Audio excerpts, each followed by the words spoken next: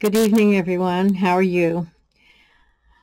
I can't hear you, but I'm just assuming that you're doing fine. And if you're not, then I pray that through the greatness of the name and the blood of Jesus, that you'll find health in your body, peace in your mind, and also victory in your spirit over all things. In Jesus' name. We're going to talk a little bit about the blood of the Lamb this evening. I thought it was going to be very quick, and then I'm finding out that my notes have gone just kind of wacky on me here.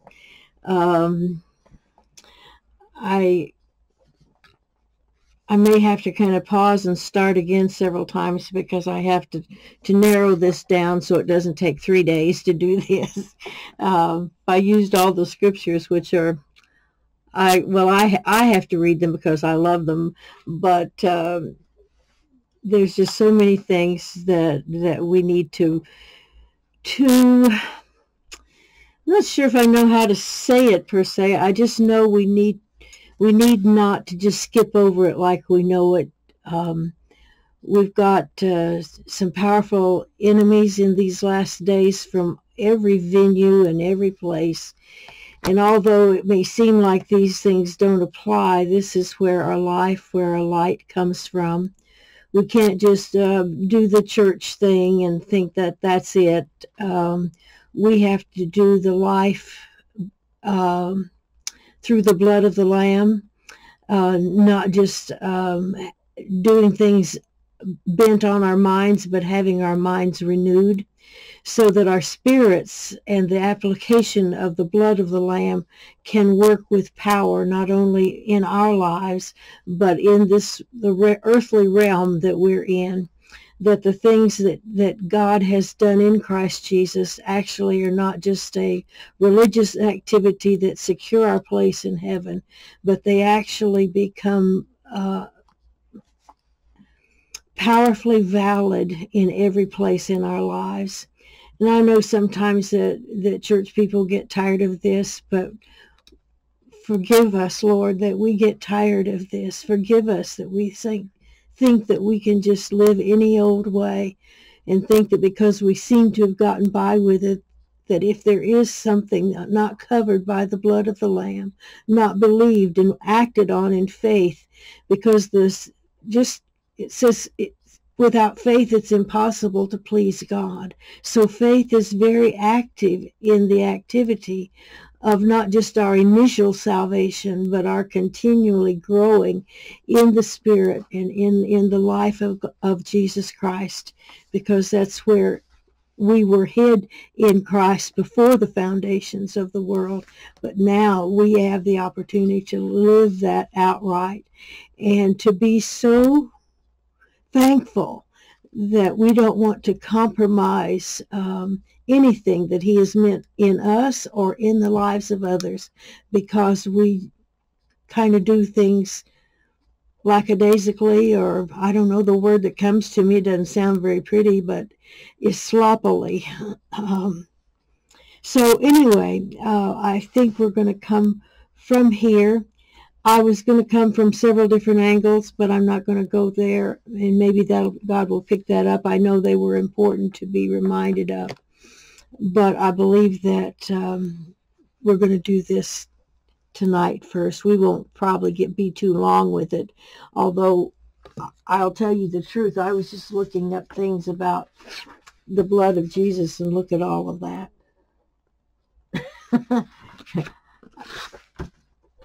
I was looking at 3 particular books, and I think each one of have valid things that not only speak, but speak differently. This book right here, and I don't have down here the one by Kenneth Hagin, and there's several others that I have, some older ones that are, oh my goodness, they're so old, they're kind of crumbly, but I didn't bring those out, although I might, because I think probably we'll be referencing to these just simply because we need to know not just what time it is and all that sort of stuff, but we need to know how we need to live, how we need to speak, yes, but what we must not just believe somewhere up there, but allow the power of the blood of Jesus. I looked at something today and I thought, well, I'm just going to say it. I may not have it all straight, but I looked at how important the activity of the blood is with our faith. It's not just learning something about the blood, what's been done for us, but to realize that the blood is flowing in us is a part that activates our faith and keeps our faith growing and powerfully in all the things that we have available to us. We want to pray in the name of Jesus, but when we pray in the name of Jesus, there must be such honor and realizing the activity of the blood even in our speaking, our speech and our believing, to recognize how powerful these things are and how needed they are, and how I found myself today in the midst of this saying, Lord, saying I'm sorry just seems so little. I said, forgive me. I need to apply this blood in some of the ways that I've been thinking, some of the ways that I've been not overtly dealing, but just not inwardly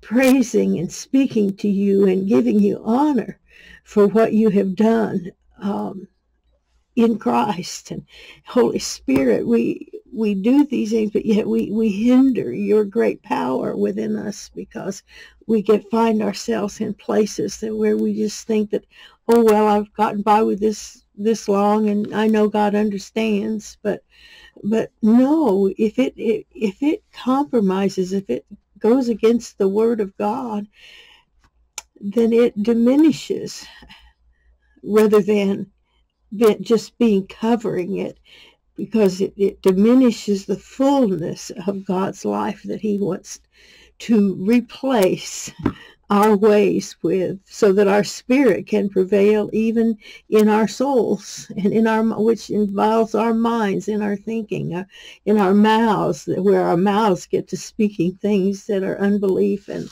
unkind and don't have the power to do things, not just in our lives personally or in the lives of those we know or our churches, but in over the whole world when we pray.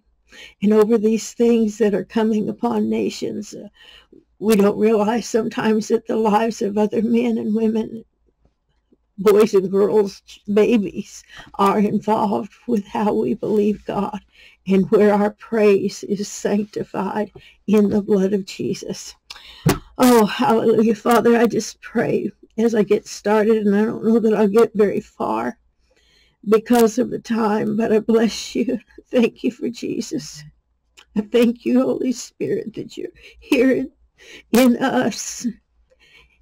I pray that we'll not hinder you. I pray that we will be willing to confess when we sin and not just find another way to do it, but find the power of faith working with your blood to cleanse us from all unrighteousness in our thinking, in our dealings, in things that we do, in our attitudes toward people, even those we love. Father, we thank you. We know that the world is nearing its completion and has to be dealt with. We understand, oh God, that nations are in jeopardy right now. Help us, Lord God, to lay aside all those wrong teachings that we've heard or attitudes we have, the things that were just kind of like byword, slanderous things that we heard growing up about Jewish people or about Indian, Native American Indians and about other countries, Lord God. Father Jesus, in Jesus, his blood cleansed, and every stain for every tribe and every nation, Lord God, everything that you have given birth to, it's not an accident, Lord. You've known it, and you've known them and provided for them. Let us not be haphazard in the way we think or the way we deal. Sanctify us anew today as we just study your word in these matters. In Jesus' name, amen. Hallelujah. Out of a book called The Authority of the Believer, which is a companion book to me for many of them. Like I said, I only brought technically 3 books other than the Bible here and some notes and things that God had given me that I've been working on, but just never have felt I had the right approach. So I'm just going, that's why I surrendered this to God, to just because I know time is an effort and I don't want to overtake your time, but I also don't want to not give us all, because maybe these are things that are for me. You may all be all fine with them, but pray for me. Hallelujah. But this one book that I'm going to read from, not read from, but just use some guidelines that I came to when I began to look up these scriptures.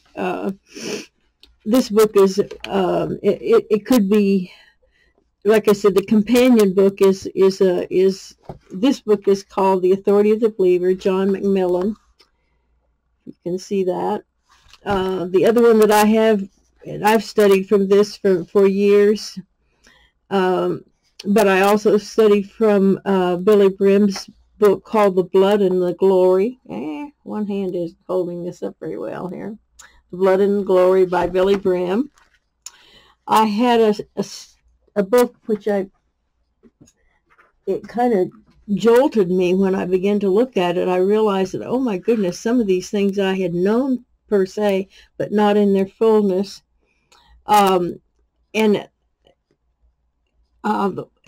It's called The Power of the Blood. Mary Baxter is one of the early people in my life that I had been taken to heaven. And she was very active, I think, probably in the 60s, maybe 70s also. And then the foreword of it is done by Dr. T.L. Lowry, who I believe, I might be real mistaken about this unless it says right here. I believe that he was from Cleveland, Tennessee, which gives me the kind of the idea he might have been out of the denomination of the Church of God. And it's it was first, The Power of the Blood. It's a combination of her testimonies from her visitations of going to heaven, and also out of his ministry of and it's called Healing for Your Spirit, Soul, and Body. And it was in this place when I actually looked at that and I thought, spirit, soul, and body. Well, yeah, I know that.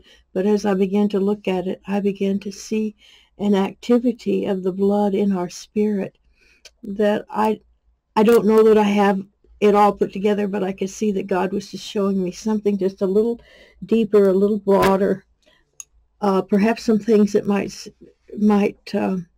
quicken the process of our being able to change in the areas of our mind and our emotions.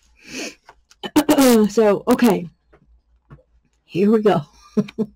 I wanted just to read first of all from this John A. McMillan book. I didn't realize he was born in 1873. He passed away in 1956. So these actually are classic writings that I've been reading from all this time, and I can understand now. I can kind of see what I was hearing and seeing how it fit with things that I grew up with. I was born in 1943, so My brother wasn't very old, but I was when this book came out. It's not one that I was familiar with. This came out, I think, during Kenneth Hagin's ministry, his teachings, a lot of these things. And then Kenneth Copeland, of course, was right on his heels, too. And then some of the others, then, like Jerry Savelle and in particular, those are, I remember them in particular because they traveled somewhat with them. And then, of course, Billy Brim was also in that area. She has such a very interesting and powerful activity in the Lord that we don't realize. That sometimes we only see her, but she has a very accredited Bible school, and even through the doctorate degree. So she just has some wonderful things, but she did a lot of traveling in her early years with a lot of people that sometimes, like Lynn Hammond, and of course her twin sister passed away several years now. And of course all of them, Lynn's husband, all of them were active in the early, what we would call the charismatic movement, all those sort of things. Then Full Gospel businessmen entered into these things. Of course, Nancy Dufresne, her husband, Ed Dufresne, was involved in those things too, though he has passed away now. She's a tremendous teacher in these times. Just really great depth, and also has some of the gifts that were in Ed were passed through the Spirit to her, and then God had his own for her too as well. So she has an activity of healing in her ministry, of activity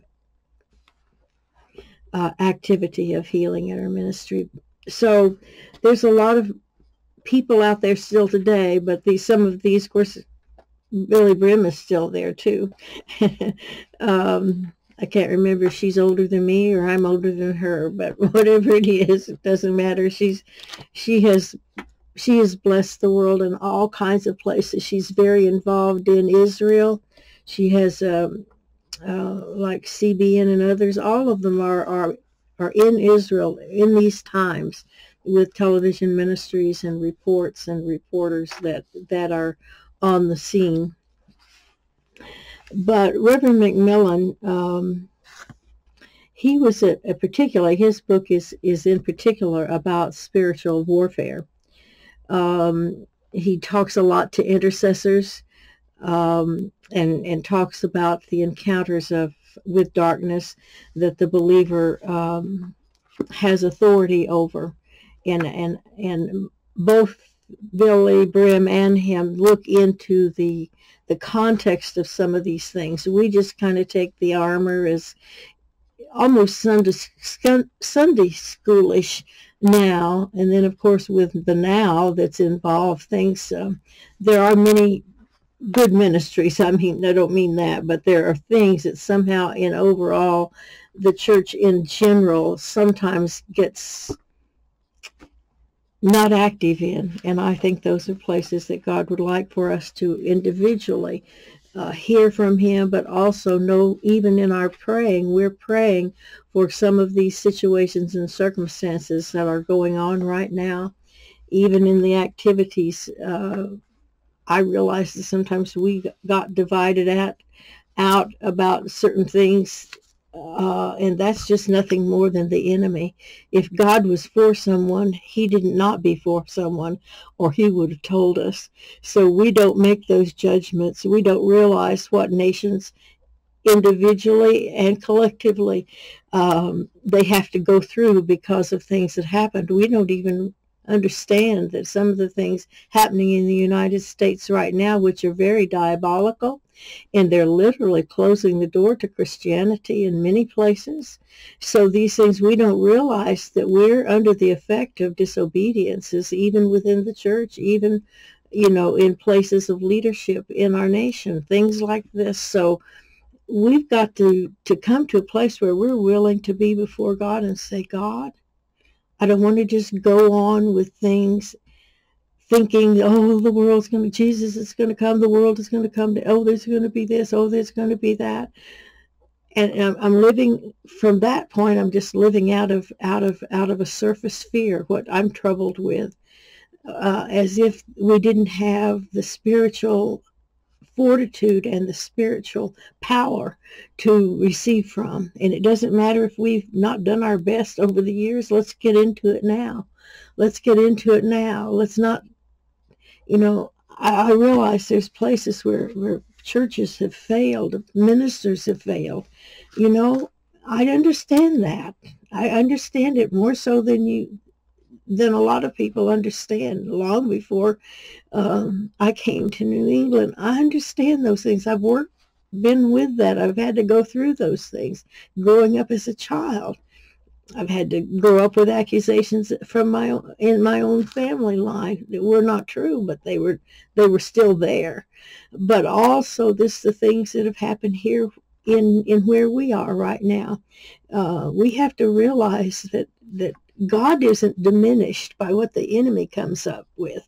We're the light here, and if our light goes out, then those things that were accounted unto us to be blessed, to participate in the salvation and in the bringing to life and to bringing miracles in people's lives through Christ, through the power of the Holy Ghost. These things are, I don't know how else to say it. I'm going to just talk right out to you this way. I'm not trying to explain everything and the words we're going to get to here in the Word of God should be the things that convict us, convince us, and also know that because they're there, as long as they're still there and the Lord hasn't come, then we still have a place to repent. And that shouldn't be a shame to us. That should be to His glory, that we have heard Him and believed His report, and not the things in our lives that have torn us down or kept us bound up or whatever. Yes, those things need to be dealt with too. But hallelujah, you don't do it by getting down on God. You get there in Him and let the blood of Jesus, let the glory of God in Christ and the blood of Jesus in us and the glory that's in us and offered, that we can live in it right now. Hallelujah, to be the things that turn our thinking around. And if we're afraid, if fear makes us say, oh, what if somebody finds us out? Hallelujah. If they find it out for you or me, then they're going to see how wonderful God is, how powerful God is. And that's what we should know. Hallelujah. Glory to God. I just wanted to tell you that Macmillan was born in 1873. He passed away in 1956. But his writings, such as are in this book in particular on spiritual warfare, are still very valid and very informative, and with the things that have been, God has opened up since that time, and they've been mighty. We've lived through some of these things. Many of you came to Christ in those times, as so did I. I mean, I was already born again, but born again is one thing, but coming up and growing up and following, loving the Word of God. The Word of God was just beginning to take some places here that made this book, the writing of this book, the publishing even of this book, to be very timely for the 50s, the 60s, 70s, and right on through where we are in 2024. So he was a Canadian man. He was a missionary in China, in southern China. And he was ordained into the ministry while he was in China, in the field of ministry there. So he had a lot of experience there. He was also in the Philippines. I believe, I'm not sure when he returned back to the United States. It might have been in the 30s.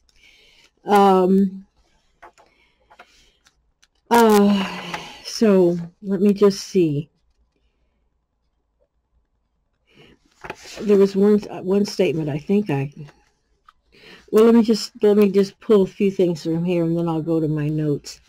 it says in the prefaces of this, he had written, I guess some of those denominations you wouldn't remember anyway, so I won't mention them at this point.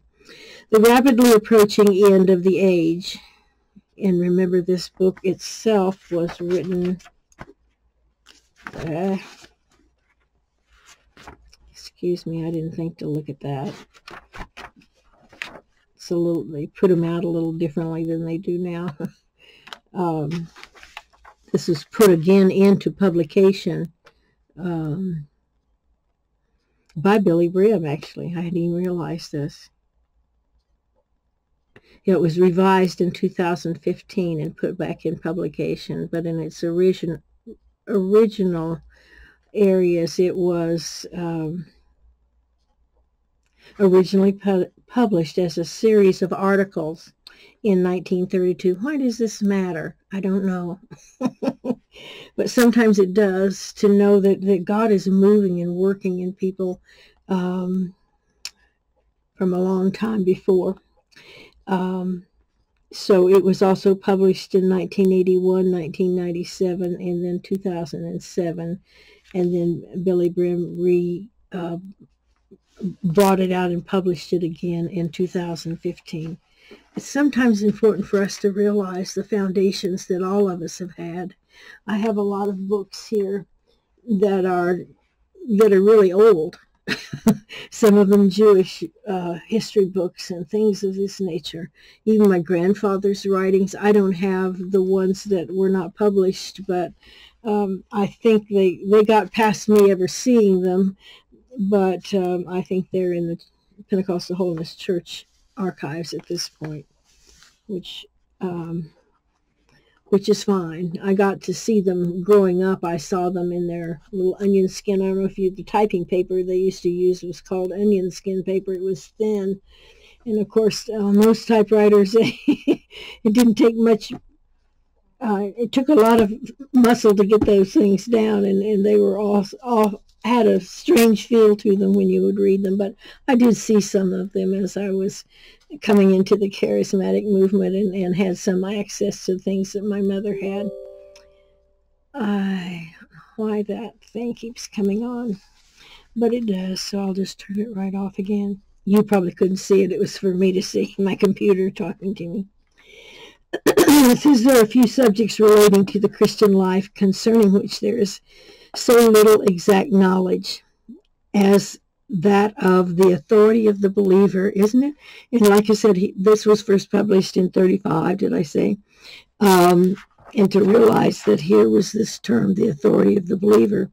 And most of like the time that I was, you can see then it was influenced in the Kenneth Hagin ministry, Kenneth Copeland, all of those who were working in those times when this was in Billy Graham herself and others.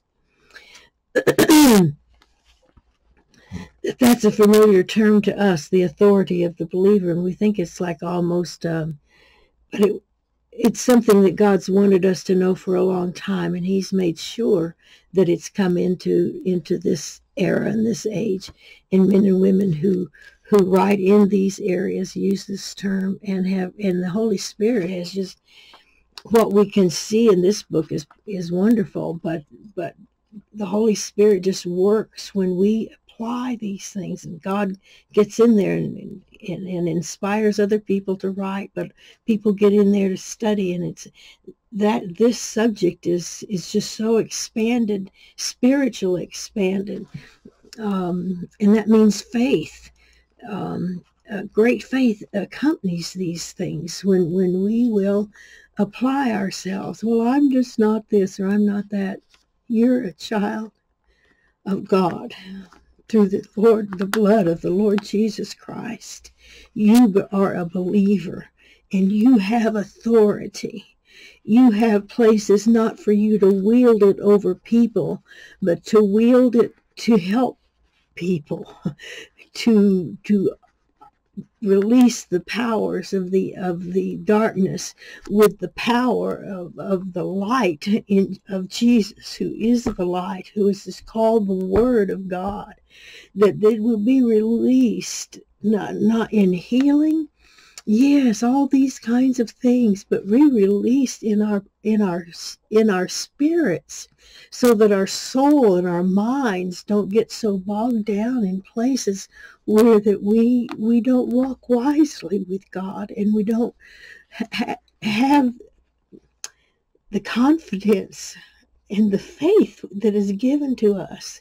And sometimes even the faith that was given to us to believe, to become Christians, gets so interfered with by the activity of the enemy and the ways of people, and in the ways of our own souls that don't get renewed, they don't get restored into the places of kingdom activity and kingdom living. So it's very important, hallelujah, that we understand that we have an authority. It isn't to make us big and grandiose, and we don't use it to get a name. We have a name that's above every name.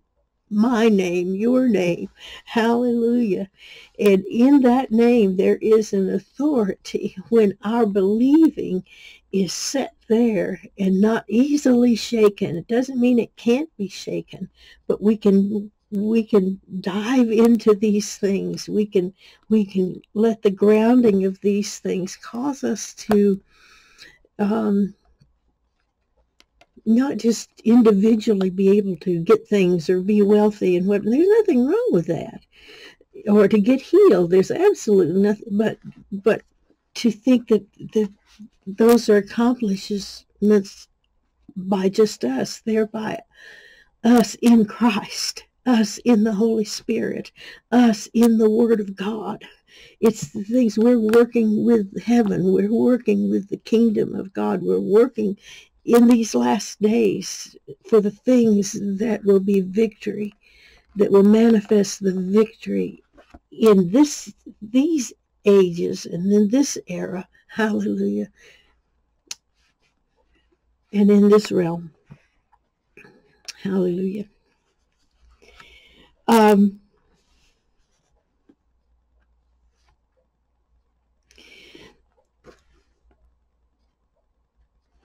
I just wanted to read this part talking about the authority of the believer. It's not because such authority is the property of only a few elect souls. On the contrary, it's the possession of every true child of God. It is one of the all things received in Christ. Its reception dates from the soul's contact with Calvary. This is an old-time language, but love it. At Calvary.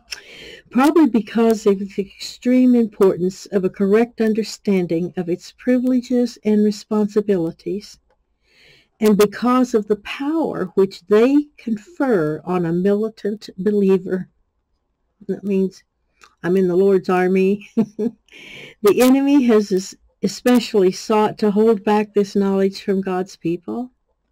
He's been successful through the employment of blinding tactics, which he has found effective in the case of the lost or of those who believe not. And you could read in 2 Corinthians, I didn't pull this one out, but let me just quickly go to it. 2 Corinthians chapter 4. Of course, the book I hear is a new Bible. They don't always want to just unfold where you put them.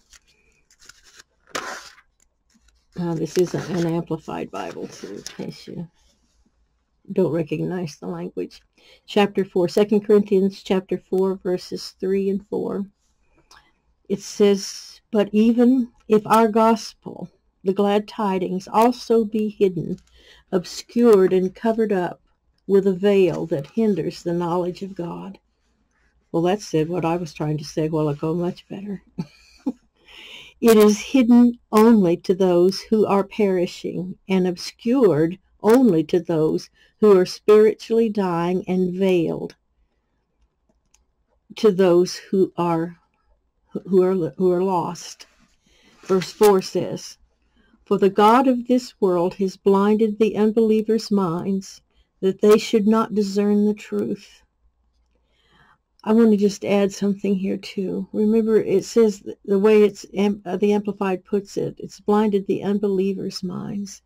Anytime we fall into these categories, even though we have believed in Christ, have been born again, and are baptized in the Holy Spirit, all those things, the blood of Jesus, we claim the blood of Jesus has forgiven our sins, we are born again, all of these things. But Satan intends to try to get us blind or get us confused or angry or disappointed, all those kinds of things, so that we would not continue to find out not just reasons, but to find out the truth of things, so we can be corrected in the way we believe or the way we deal through a relationship in Christ Jesus with the Holy Spirit in the Word of God. Hallelujah. The Word of God is important. The enemy, he can hem-haw like he's going to pass it by. But when we stand with the truth, believing it and trusting it and not falling under all his onslaughts, hallelujah, God wins, and the enemy has to remain defeated. He has already lost, but sometimes he makes us act like he's not defeated, but he is. So anyway, for the God of this world has blinded the unbelievers' minds, and he tries to confuse the believers, that they should not discern the truth, preventing them from seeing the illuminating light of the gospel of the glory of Christ, who is the image and the likeness of God. And then the writer of the preface goes on to say, "For it is strangely true that although its principles are set forth in a definite way in the epistle to the Ephesians," which we're going to look at a little bit today, or maybe not today, but next time. I don't know how far we'll get if I don't stop this going back and forth.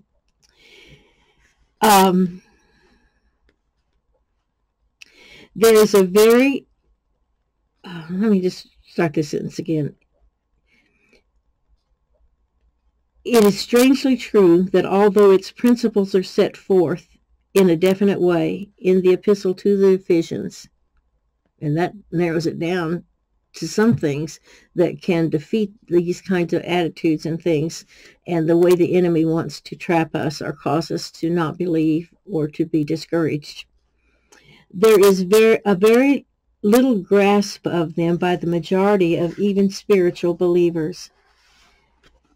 That there is such authority is recognized, but it is confounded with other aspects of the life of faith, and thereby loses its distinctive value and power. Every doctrine of Scripture, while correlated closely with others of the same class, has features peculiar to itself. God is so good. Hallelujah. We just need to love God and quit arguing about or falling for the fact that we just can't get it. It's too hard. Holy Spirit, forgive us. Jesus, you were very clear in what you set forth to do. And Father, you did it. Hallelujah. We praise you, great God.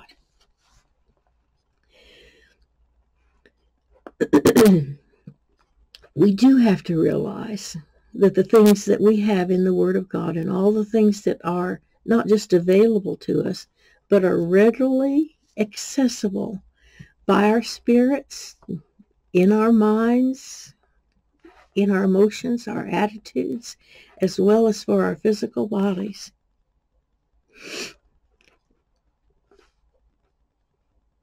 when we begin to see how to hold these things in right relationship and don't let the enemy or anybody else confuse us or try to bring us some different doctrine, that there can be a great benefit to us to understand what the authority of the believer means, and then to humble ourselves. This is me speaking, to humble ourselves, to learn how to walk and learn how to walk in these, and then walk that way, and realize the enemy is going to fight us different ways at different times, but that God has provided things in every situation that we can trust.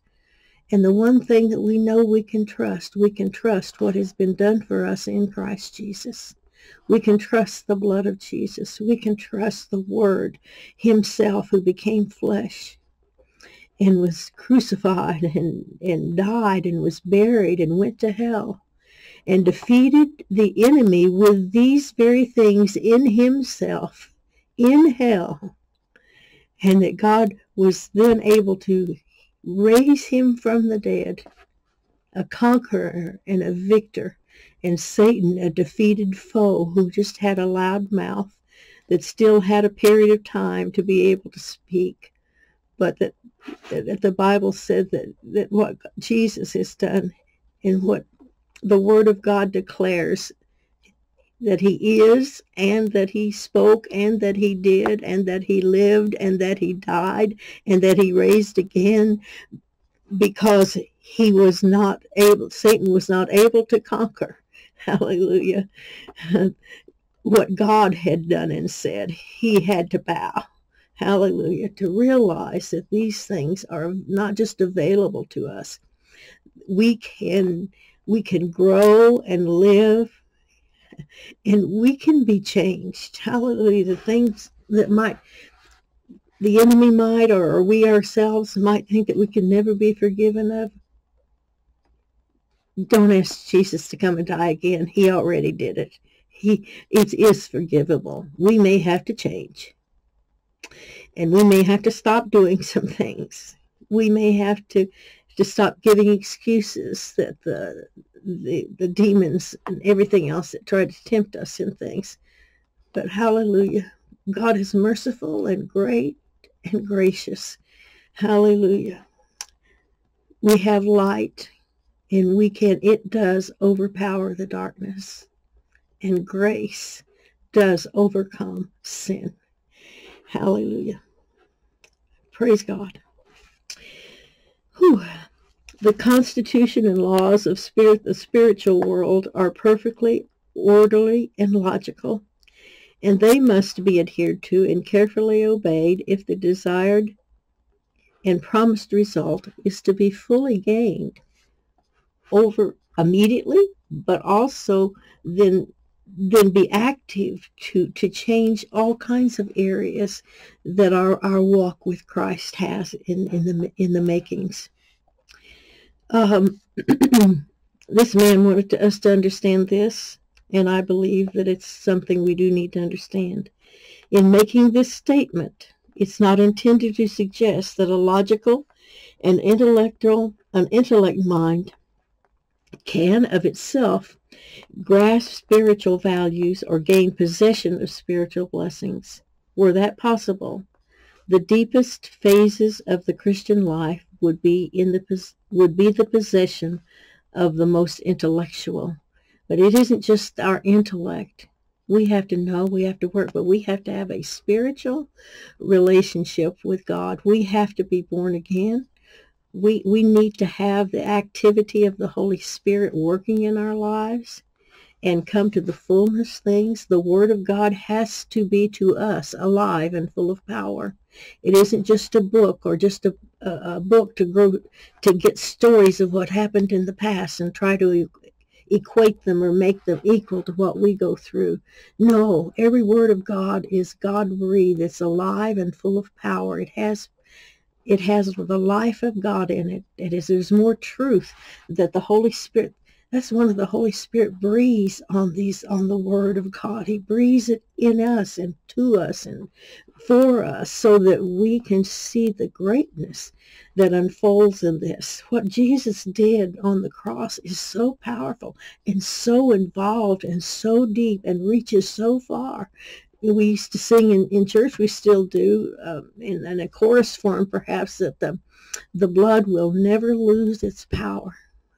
Another church hymnal song was, there's power in the blood, wonder-working power of the blood of the Lamb.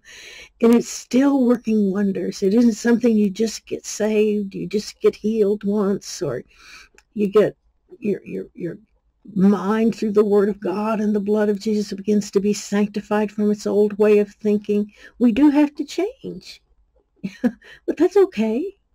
We don't lose anything. There used to be a thing, especially in the era that I grew up in, when you became born again or Pentecostal, that you couldn't be rich, you couldn't wear fine clothes, that you were always going to be poor. Well, that was proven to be a lie, and certainly is even more so today.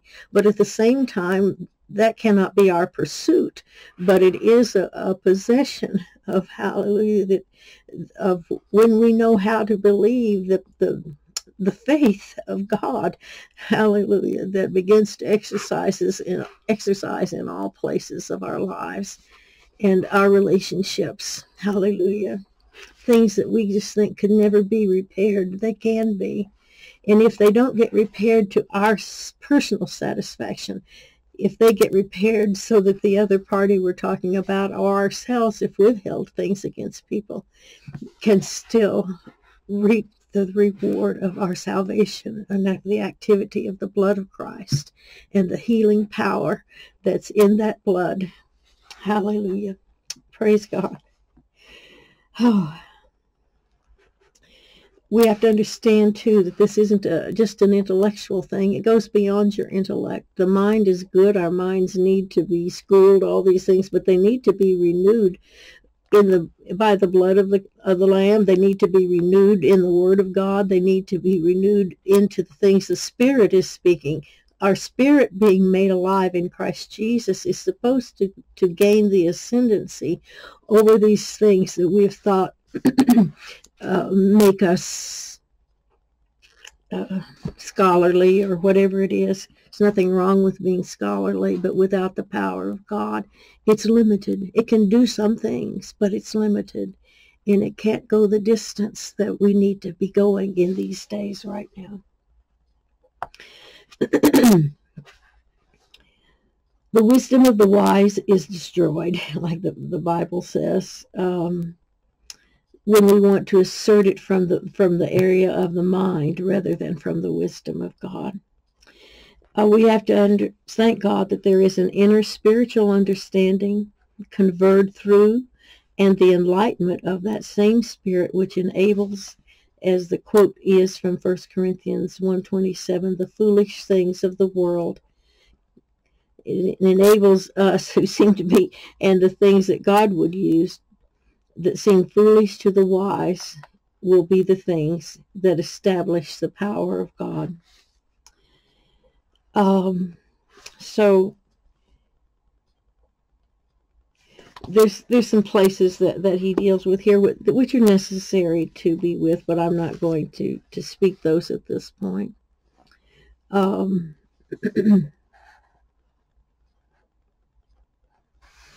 We have to understand that, especially in the area of the Holy Spirit, that there's so much activity with the infilling of the Holy Spirit and the working of the Holy Spirit, with the Word of God and with the gifts of God through the Spirit. And that isn't just from the Holy Spirit. It's that work in our spirits. Hallelujah, as our spirits are made alive in Christ Jesus. Through that blood, we've been restored back in. That Spirit comes alive. So there's an element of relationship with God and with who God is and who He made us to be that really is sometimes we don't realize, we just think we're just the same, but we're not. We've experienced, like I said, a newness because our spirit's made new. But if all we have ever acted on is by our minds, then we don't realize that faith comes through the spirit.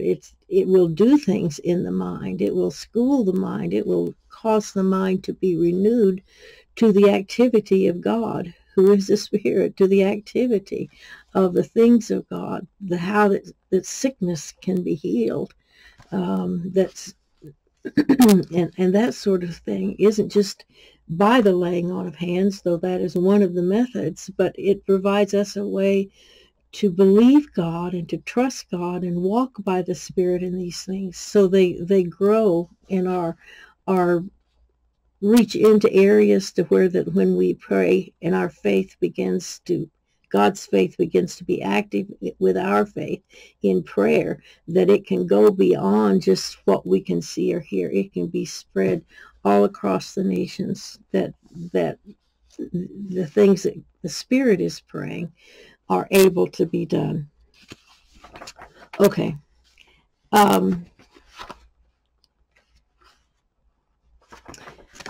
I just want to continue a little bit here, and I probably won't get too much further than this. And forgive me for reading this. I could act like this was my words, but I think it's so well said, I'd rather do it this way. It says, the God of the whole earth, we have to understand it. Understanding this, it seems like we want these for ourselves for everyday living, but we have to understand that these things are found in correlation to and with the divine purposes of God, of all ages that have come before us, all the age to which we were in, and those which will go beyond us, and come in line with eternity. Because we're not just talking about our life here in the earth, and when we die and we go to heaven. Sometimes we have a mindset that limits God, and it limits our faith. It limits our growth in things. We think that we're just, well, you get a certain age and all these things. Well, I just can't do that anymore. Well, there are things that change in the physical body. There are some things that change in the mind. Things will try to hit it to cause it to forget, not remember. But I believe that everyone, whether you're the one that's in the older category, which I happen to be right now, or some of the younger generations that are still coming up, you have to remember you're going to come this way too. So we have to live such a life of love, a love for God and a love for what He loves, not just in our family line, but who He loves, maybe that we aren't too particularly fond of. But if they're born again and if they're filled with the Holy Spirit and they're moving on in God, we may not be all at the same place at the same time, but we can't get involved in who's better than or who's not as good as, or, well, I tried that and it didn't work. It's like, that kind of a sentence that even wants to form in our mouths and say, God, forgive me, forgive me. I'm trying to argue against something. The enemy's trying to get me to side with him, that your word wasn't true, that faith didn't work, and, forgive me, restore in me the things that I have let slip. But also, like I was starting to say, even when you get into those places, and I can tell you the truth, there's some things that happen, you think, whoa, what's going on here? Just be careful. When that hasn't happened to you, that's a good place for you to practice and have God increase your mercy. Because at some point, I can remember things happening to my mother, my grandmother, my sister. And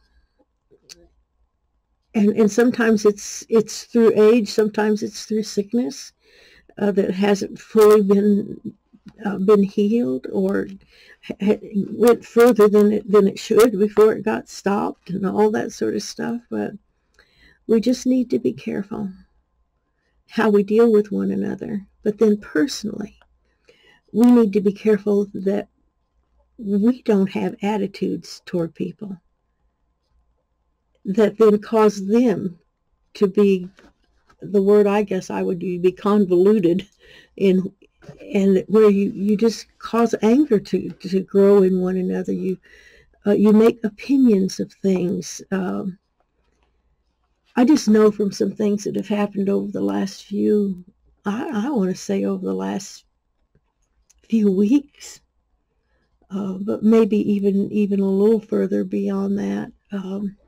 And some things that happened to me physically, yes, but in this time period, God had already begun to let me look into some things that there were some expectations that were in me because of who He had made me to be from before the foundations of the world.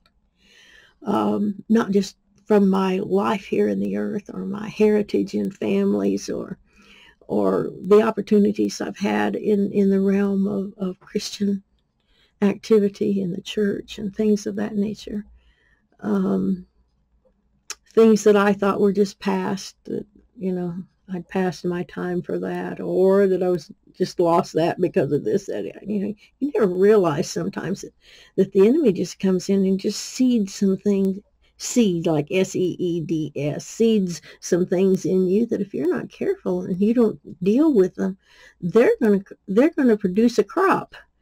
And we were talking about this in church, I think, the other day, or it was something that came up. But sometimes we just don't look at it that way, but it's true. The enemy comes in and sows. It says there's in the Song of Solomon, the thing I remembered always first, it talks about the little foxes that spoil the vine. They come in and amid the grapevines, and they're kind of low to the ground, and they just knock fruit off before it can ripen and things like that. Well, there's seeds that are sown. Sometimes there's seeds in our own minds, attitudes about ourselves or other people, that when we make comments about that we're actually cursing ourselves in a sense, if I can use that word there. And we sow seeds that the enemy, if we don't ask forgiveness for these things, then they have things in us that can come up in convoluted ways, if I can, especially because they try to mix with things that are God's, and so they're not going to come up right. So I'm just saying to us sometimes that it's no matter what age you are, you've got to realize that you don't take a seat, well, just because I'm 80 or I'm 90 or I'm almost 100, well, I do, it's like that kind of an attitude speaks to something else. Recognize those kinds of words. And even if people don't treat you with an honor, or what you think is an honor, or when they treat you like, well, you should have known better than that, why did I've told you that, all that kind of stuff. Don't be angry back. This is a good time to let all the seeds of this great Holy Spirit and this great Word of God and all the activity of Jesus' life and the love of the Father that's just continually, and the Holy Spirit that creates atmospheres that sometimes when we get in these mad things, we don't realize He's created another place for us to walk into. And we just, drag ourselves through the mud rather than taking His hand to just, be lifted a little bit higher to go through that. So these are just things I can see I'm not going to get very far, but sometimes I realize that maybe even some of these things touch our hearts. I know it touches mine, reminds me of some things, but I say that on two sides. The person who, is older or in a place that maybe they don't even have to be older, but they just don't understand. They haven't come up to places. Hallelujah. Jesus could have said probably to a lot of those people who were possessed with demons, well, what did you do to let this come in? Or, He didn't walk up to that boy that they were carrying him to bury him, that young man. He just came up and raised him from the dead. Hallelujah. Yes, restored him to his mother, all that stuff. But we don't know what was in that young man that was really maybe meant for God's work just coming up because Jesus was there. Hallelujah. So we don't want to kill someone, and we don't want somebody else is just laid low to just to have no kindness, no love, no power, no flowing of the Holy Spirit. Whether or not we can do it out loud or whether we just pray and then keep ourselves from not getting into a conversation with someone else that sees it one way and then get in an argument. Just don't get in the conversation. So anyway, hallelujah. I was going to go into I thought we may get to them. And if not, I'm going to do my best with them and let the Lord just do some works in me. Who knows when it'll come out, but there was just some wonderful things to realize that are here for us, that are not just, and it's not a matter of how old or how young you are. There's still determination.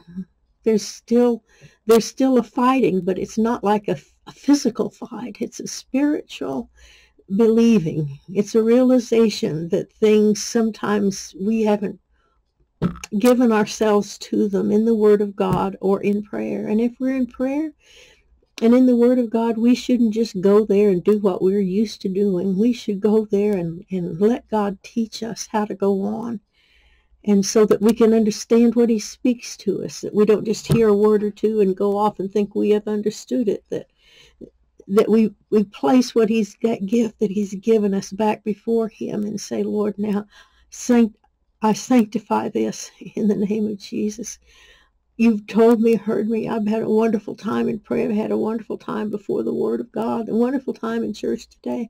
But I know the tendency is there's the little foxes that spoil the vine. They're birds right there trying to snatch that seed before it gets in the ground. And if I don't water it with prayer and praise and thanksgiving, then it's just laying on top of the ground and it's going to be trampled underfoot. It's not going to have a good start, not have good nourishment from you and from the solace of the greatness of your word and the power of the Holy Spirit and the emphasis of your blood being able to take away the things in me and in others that might contaminate these things.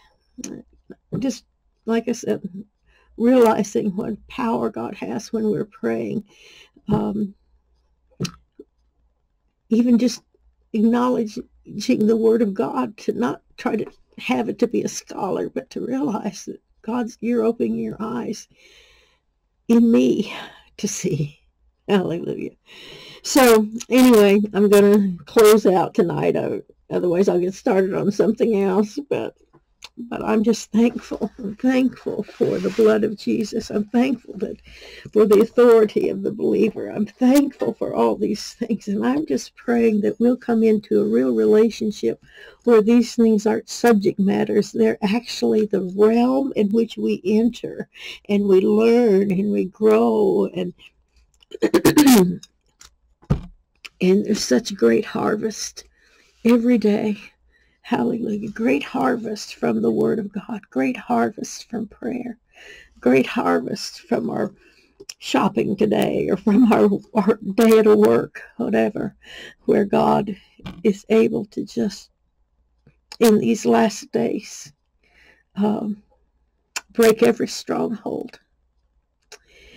Hallelujah. And raise up the name of Jesus. Raise up the blood of Jesus in such an active form that it embraces people. That Jesus' name just illuminates darkness. Hallelujah. Well, praise the Lord. Thank the Lord for each of you. I can't say this is the end because I don't know that it is. I'm not sure I got far started, but I'm just going to thank you for loving God and for having His kindness and His goodness in you. Don't ever grow tired of Him. You know, just like sometimes you have to take time to refresh yourself from all your natural stuff that you do. You need to take time and just don't let something. He is God. And the truth of the matter is, beside him, there is no other, not even me. Hallelujah. I don't worship me. I don't worship things. I'm thankful for things. I honor things. But he's the God that doesn't just change our lives, but empowers our lives in places that sometimes we know, sometimes we don't. But hallelujah, his pleasure, his joy in us, his rejoicing in us, it's a real thing that can be experienced, thanked, cried over like I do a lot, but also just say, I'm not just thankful for it, Lord, I want to walk into the places that you've opened up, that you're opening up, that you see that are ahead, preparing me. May I walk into those places to be prepared for the other places that I stand before you, and I stand before the world, and I stand before all the activities of evil to declare that you are God and there is none other. Praise God. Amen.